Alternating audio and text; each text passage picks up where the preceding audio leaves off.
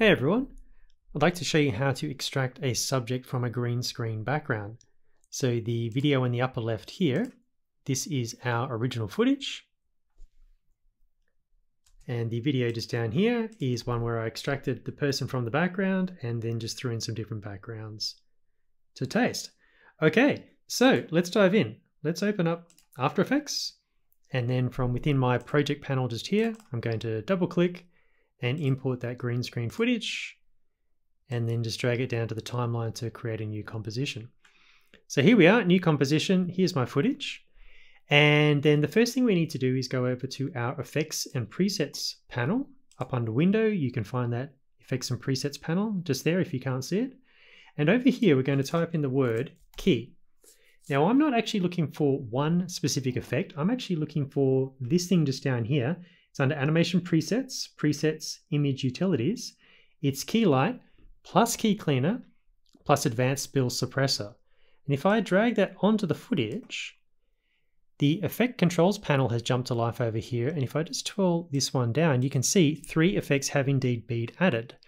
And the first 2 are on by default, and the third one is not. So we'll go through these in succession. But again, guys, this is a quick and nasty example of how to do a green screen, okay? This is just getting you started. I'm sure there's some experts out there that will be disgusted by this tutorial, but remember, this is just to get you started. We're going to ignore the vast majority of the settings. So we twirl open the Keylight option just here.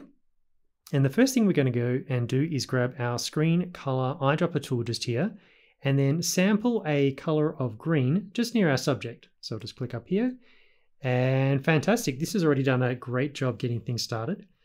At the bottom of the composition panel just here, we have this little button just here, Toggle Transparency Grid.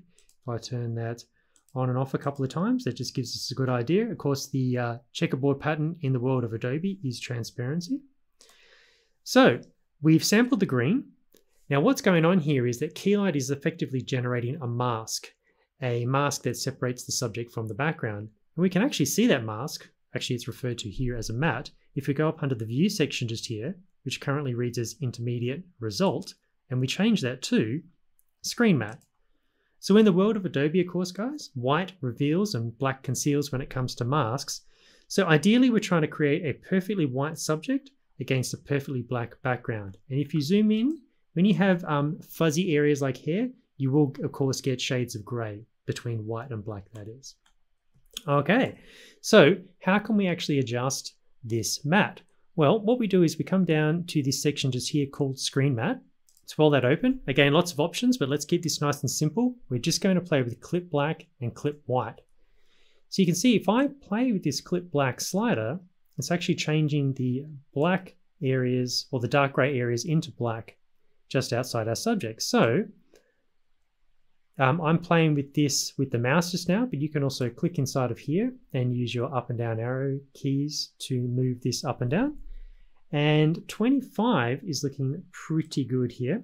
Actually, guys, let me push this to the extreme for a second here. I'll show you if I push this all the way to a much higher value, you can see the black starts to encroach onto the subject.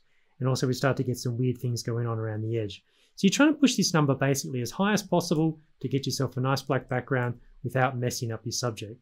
So again, having played with this ahead of time, I found 25 looks pretty good. Should also point out, guys, that value of 25 does a great job of making the background black, but it doesn't quite pick up these corners just here. But that can be very easily fixed with a mask, which I'll show you at the very end. Okay, so the black areas are looking good. We need to fix up the white areas. So we're going to Clip White. Same as before, if we drag this all the way down, you're going to start to get some weird things. It'll even flip at some point here. But you can see we don't want these really crunchy edges along here.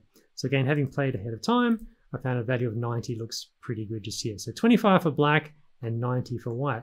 Okay, so that's looking great. If we come back up to the View section here inside of our Effect for Keylight and change this back to Intermediate Result, there's our result. I'll toggle the transparency. This is looking fantastic. So aside from a little bit of a green glow around her hair, we are almost done at this point, guys. So Keylight, I'm just going to twirl that closed. Key Cleaner, there are some things in here which we can play with, but we're not going to in this example. Now, Advanced Spill Suppressor, this is the last step in our extraction just here.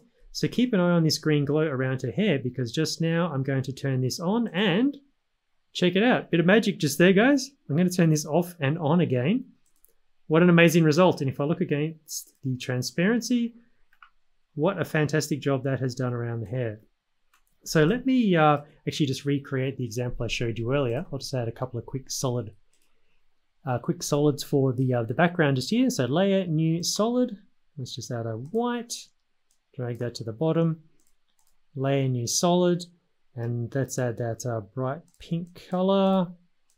And then I'll just grab my pen tool and just do a quick little mask around that, like so. And then you can see if I drag through here on the timeline, just give that a second to catch up here. Look at that. What a fantastic job that's done extracting the subject from the background. So we're pretty much done at this point, guys, but I want to just show you, remember that problem area we had with the corner just down there? And just reminding you why that actually happened. If I click on my green screen footage just here, open up Keylight again, and if we go and look at the mask or the matte, so it's the screen matte, remember we had that problem where I wasn't quite getting rid of that all the way down there, forcing it into the black? Well, let's put this back to intermediate results. The quick and easy way to fix that is just with our footage selected. If I just come up and grab the rectangle tool, and if I just draw a rectangle around here, this will create a mask, which you can see has appeared just here. So if I zoom into that corner just now, the footage looks fine. But if I temporarily disable the mask by changing this add to a none, you can see there's the spot just there. But again, if I flick that back to add, which it is by default, it disappears. So again, guys, just by throwing in a garbage mat at the end, just there, we were able to get rid of those little problem areas on the corner. So that's it there, guys. I hope that helps. Catch you later.